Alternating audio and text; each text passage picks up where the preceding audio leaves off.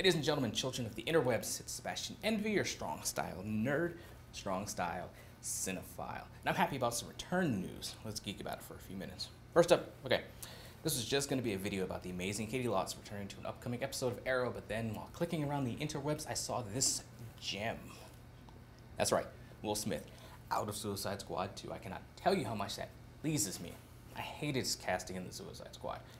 Hated it. I mean, just absolutely despised it. And I figure it was because the Warner people needed a marquee name to sell the movie, put butts in the seats. I get that. But it doesn't make me like his casting anymore. And I'm not going to get into the debate on race swapping the character. I don't care about that. Just give me good Floyd Lawton. Will Smith was not that.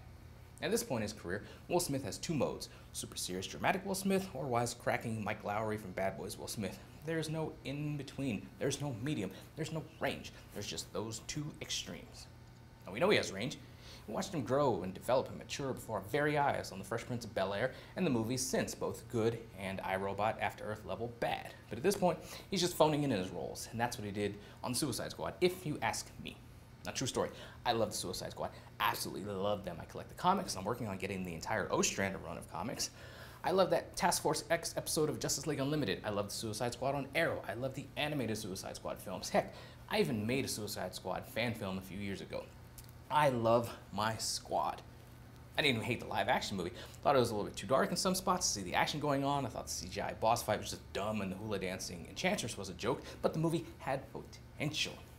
Les Harley, a different Deadshot, I'm all for it. Now, this reportedly comes down to a scheduling issue and Will Smith just being busy. Now, is that the case, or is Smith seeing the DCU for the dumpster fire it became, and after Ben Affleck and Henry Cavill bounced from their roles, the issues with the Flash movie development, and the fact that Warner and DC keep announcing movies seemingly with no rhyme or reason and only make some kind of headline as a reason for jumping off a sinking ship?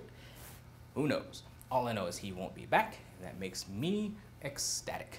Now, while Lawton is a favorite squad member usually in the lineup for any squad gathering, there are plenty of other villains that they can mine to use. I mean, give me Bronze Tiger, I say. Another note in the story I read said that Margot Robbie may bow out of the sequel as well. This would make me equally happy. She's already filming Birds of Prey, and will, I guess, be the centerpiece of that. Annoys me.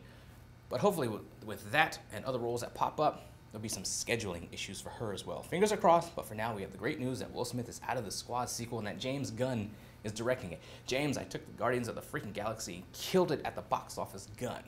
That guy. I cannot wait to see what he has in store for the Squad, which is said to be a soft reboot, so I'm ready.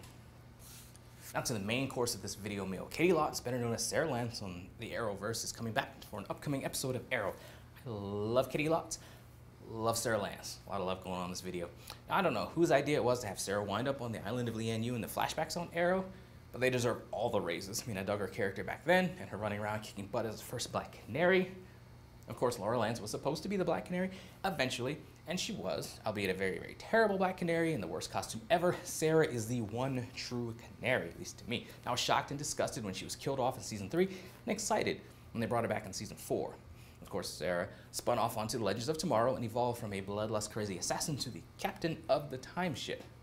Katie is a charming, fun-loving, talented actress who has brought so much over the years in her run as Sarah. It'd be interesting to see how she's brought back into the fold of the show, considering her sister is dead and in Earth 2 Laurel is taking her place, and there's a third Black Canary running around in Dinah Drake. But of course, who knows if she'll even have her scream after getting her throat slashed by the Star City Slayer. And I'm thinking that's why Dinah doesn't scream in the flash forwards. Or maybe it's a budget thing.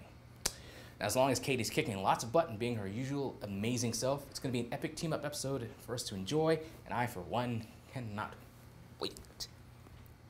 Those are some of my thoughts on the matter. More importantly, what do you guys out there think? Either on Katie coming back to Arrow, Margot Robbie maybe even not being on the Suicide Squad sequel, and Will Smith confirmation that he is off the Suicide Squad sequel. It just makes me so happy, so happy.